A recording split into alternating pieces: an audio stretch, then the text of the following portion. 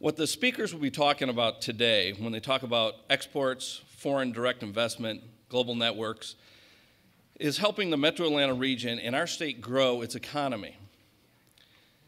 Because when we grow our economies, we create jobs. These are the issues that we at JP Morgan think about every day.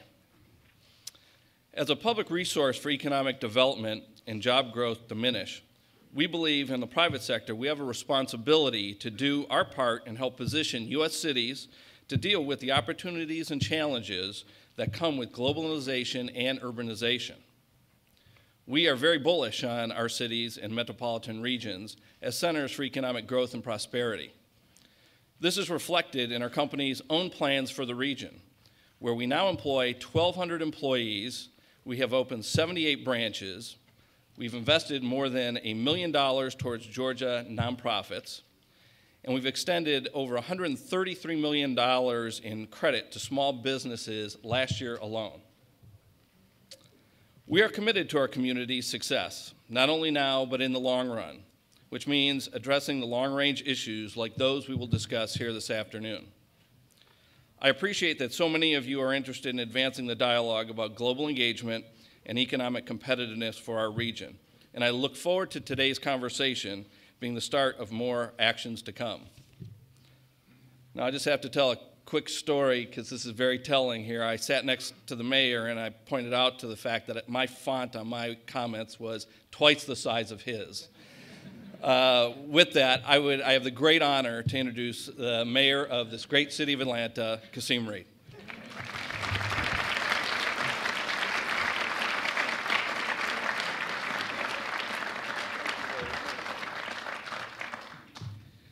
Well, I appreciate the heads up, David, on what size my font would need to be in the future. So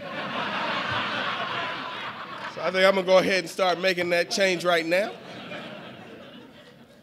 David, thank you so much for the introduction, but also thank you for deciding to lead this effort.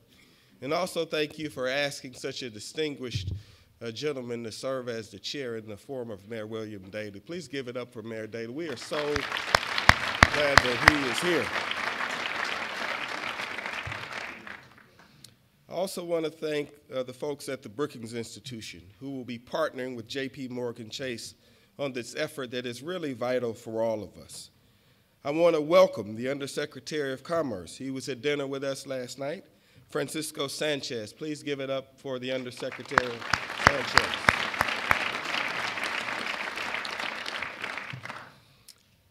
Atlanta's position within the world economy is becoming stronger and stronger every day. Our region has many assets. We have the third largest concentration of Fortune 500 businesses in the U.S. We have the most successful passenger airport on the planet. It has been #1 in the number of passengers handled for 15 years in a row. We have in the city of Savannah, at the Savannah Seaport, the fastest growing seaport on the eastern seaboard and one of the 4 most successful ports in the United States. We have an engaged consular corps hosting more than 60 consulates in the city of Atlanta.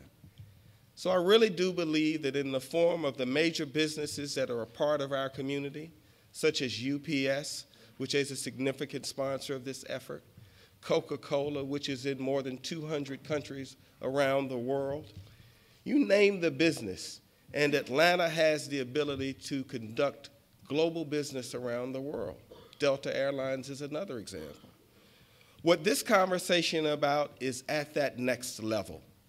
What Bruce Katz is going to lead a conversation about is how do we help our small and our medium-sized businesses become global businesses and connect with cities around the world. I'm here to tell you, ladies and gentlemen, I am an unabashed supporter of cities, a fan of cities. And I love being a mayor because mayors get things done.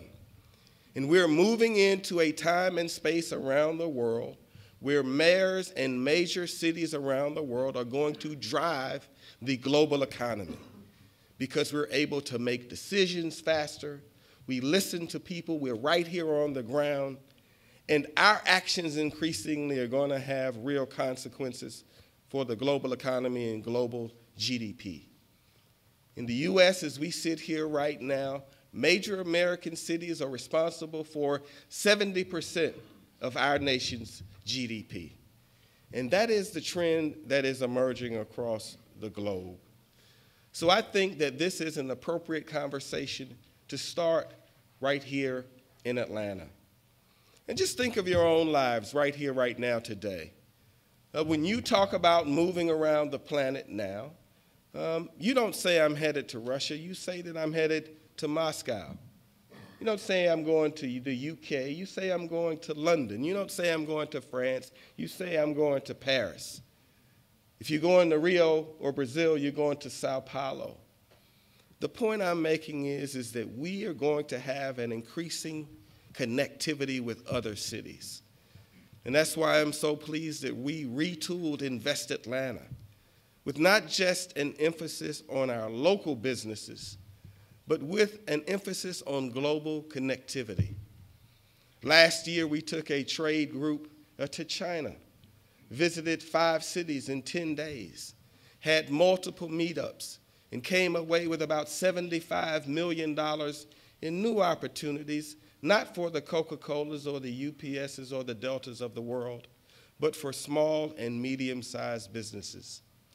Ladies and gentlemen, we know that the future of job growth and sustainable job growth in the U.S. is with small and medium-sized businesses. Fortunately, J.P. Morgan Chase has had the vision to make the decision to invest in helping those businesses get stronger right here and right now, ahead of the curve. And I'm pleased that we have, in the form of Bruce Katz, someone who has been studying this issue and has been on the bleeding edge of looking at this issue for many years. So the city of Atlanta is the beginning of this conversation. And from where we are today, we will go on to other cities.